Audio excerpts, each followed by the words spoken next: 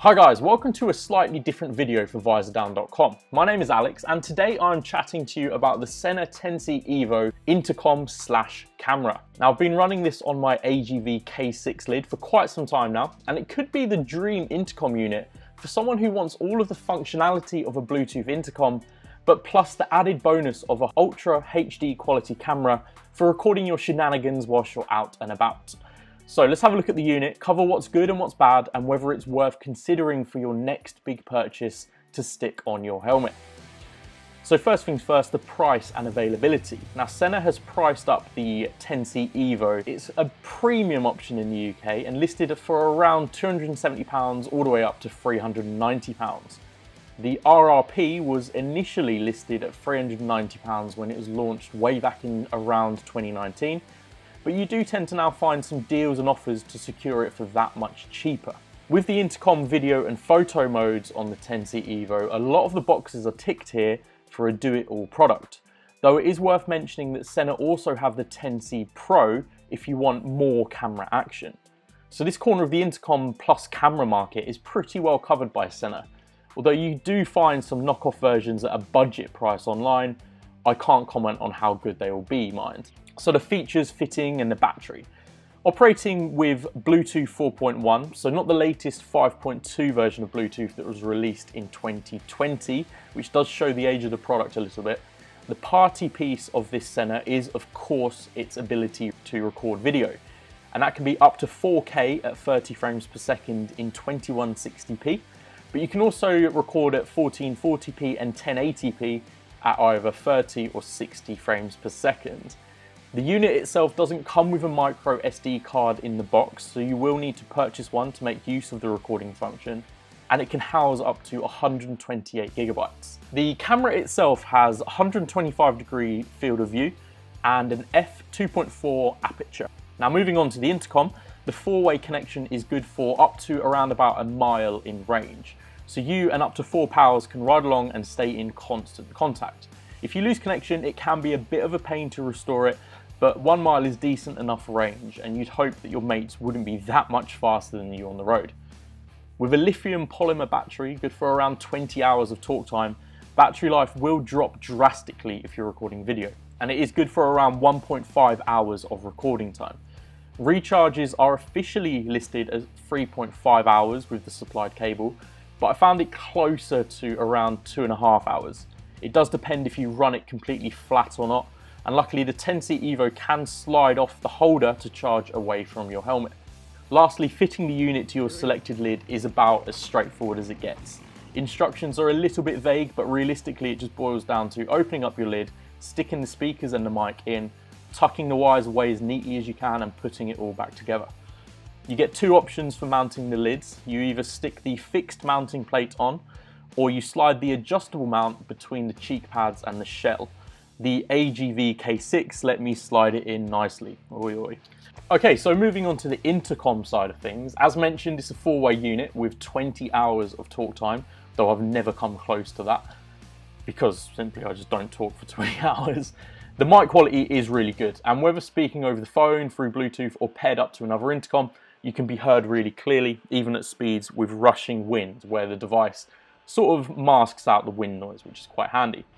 If you're paired up to a navigation unit, that is pretty clear at the highest volume setting through the speakers, though on the odd occasion the connection has failed between the unit and my phone and I've not been able to hear anything. So I've had to switch the unit or the 10C Evo on and off to reset the pairing, and then it works fine.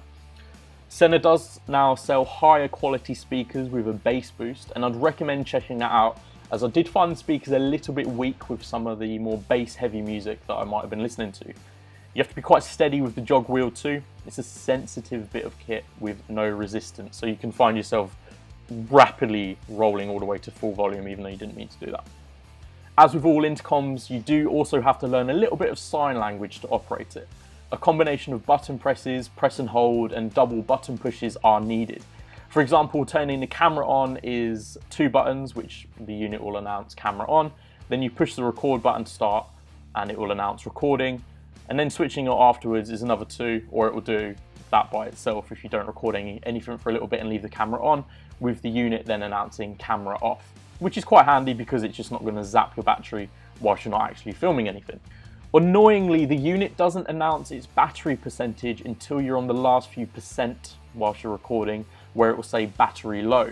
So if you're recording a video, you'll get that warning and you'll quite literally have to wrap it up quick, literally within about a minute.